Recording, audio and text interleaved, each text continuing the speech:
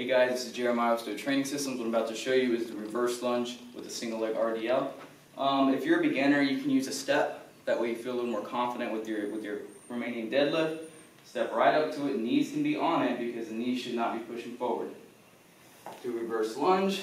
See how that shin's vertical? This actually inhibits me or stops me from being able to push that knee forward because that just sucks. Stand up and then you tip forward. Okay?